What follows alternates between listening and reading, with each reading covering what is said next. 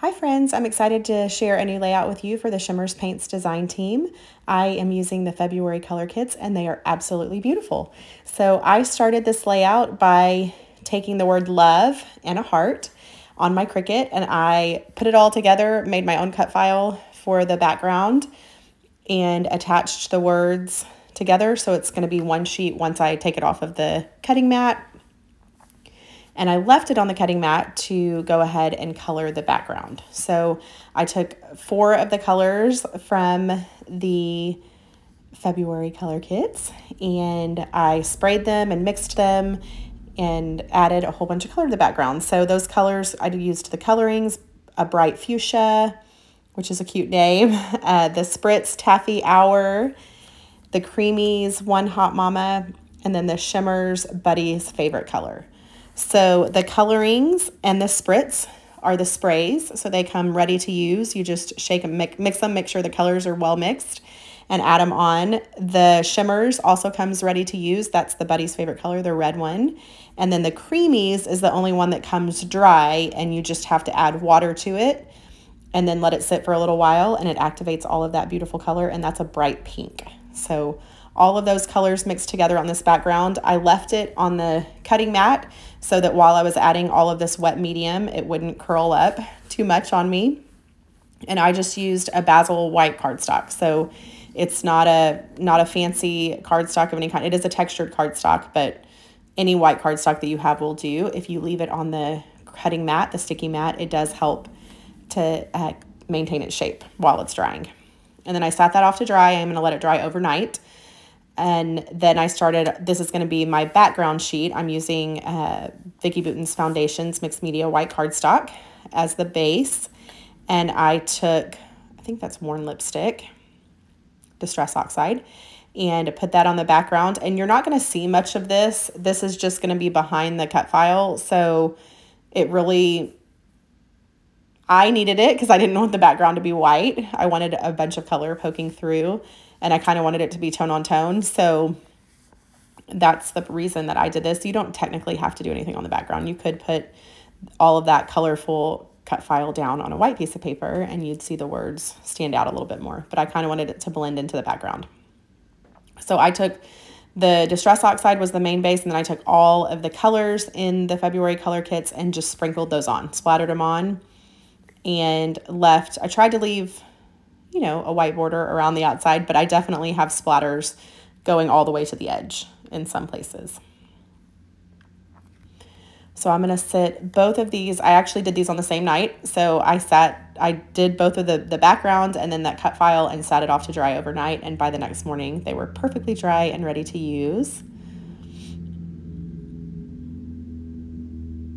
And I did not use, I do have the February bonus bundles. I did not use the gray color. I am going to use the sequins and those kinds of things, but I just used the colors in the color kit.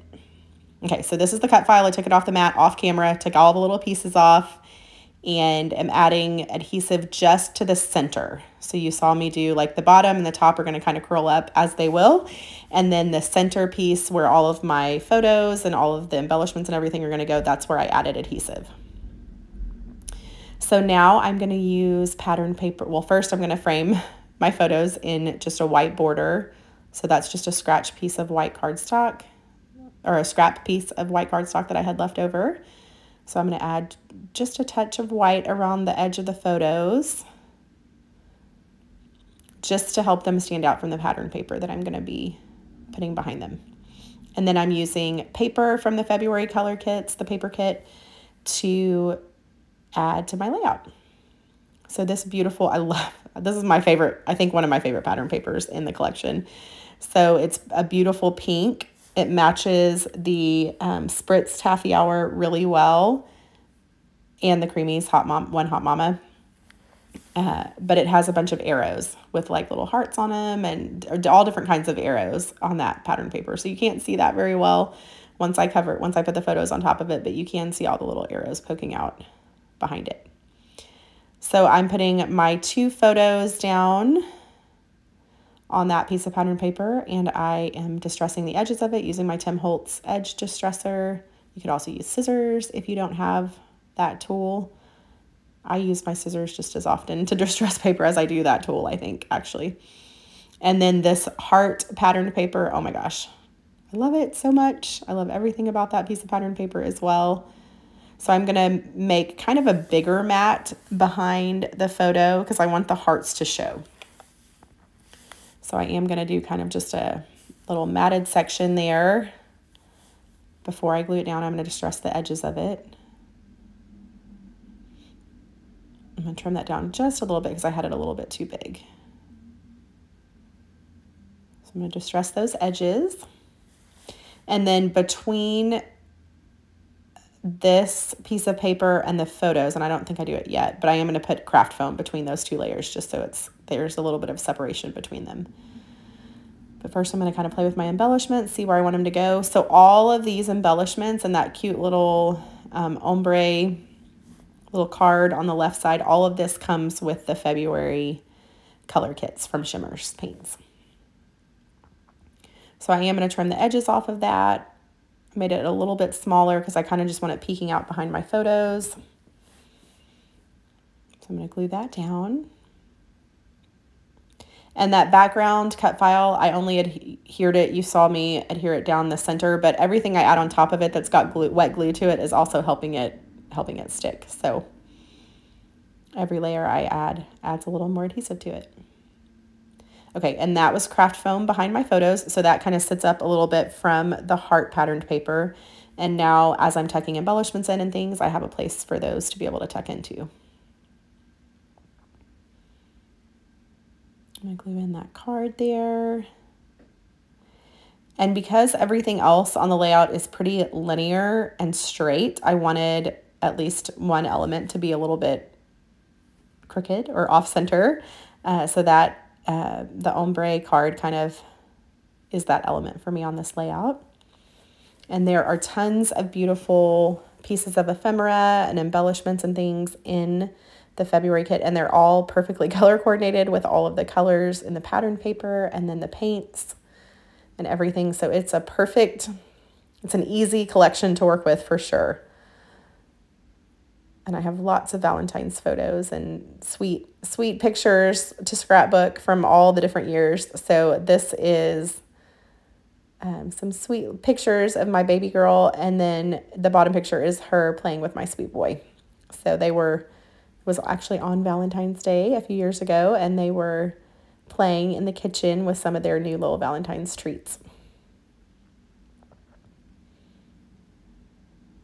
And now I'm just distressing the edges of some of the embellishments. So they all do have a white border, and if you know me, you know I usually like to cut white borders off, but I actually liked the white borders on these when I distressed them, because it kind of gave like a good white distressed edge, and then it also helped it set apart from the photos and the matting that I had around it. So I left the white borders on this time and just distressed those white borders. And here I'm creating just a few little clusters. So the top right, middle left, and then bottom right. I'm going to have little clusters of sweet embellishments. And this one, I love this little arrow. It's a heart with an arrow going into it. It's so cute. So I have everything kind of popped up on craft foam, different layers of craft foam, or different thicknesses of craft foam, so that everything is at kind of different levels. So the layout in person definitely has lots of great dimension to it. And then the cut file on the background just added some texture. It's not a super overwhelmingly, by putting pink behind it, it helps it kind of blend into the background a little bit, but it definitely adds great texture and some visual interest back there. And you can see the pink behind it helps it kind of all blend in a little bit. If I had left the background sheet white, like if I had just left it solid white, that cut file would stand out a lot more. So if you wanted that look, like if you wanted the cut file to kind of be a standout element on the layout, if you left it a contrasting color like the white against the reds and pinks, that would definitely create that. But I kind of wanted it to blend in, so I added tone on tone. And you see it, but it's not like the first thing that you see. I want my photos to be the first thing that you see.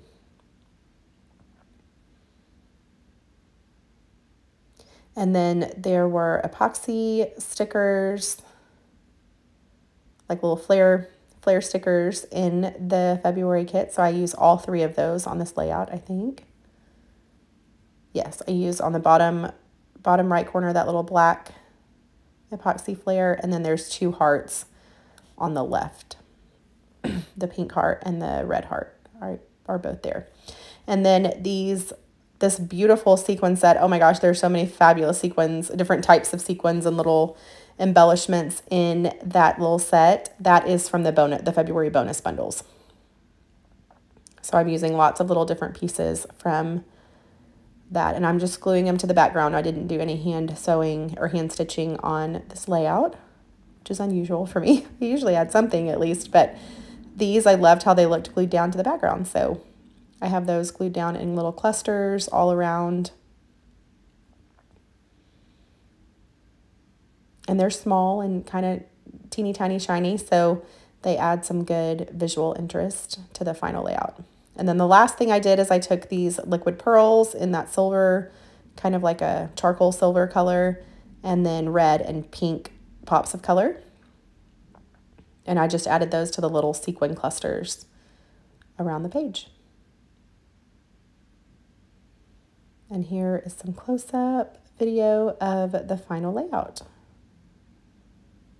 You can kind of see those sequins are shiny, and the background definitely has a beautiful shimmer with all of those beautiful paints. And even with all the embellishments, my photos, I still think, stand out, and love that memory that I've captured here. If you have any questions, pop them down in the comments. I'd love to answer them. Remember to put my name on your Shimmerz order in the comment section, Sarah Millerhouse, to receive a free gift.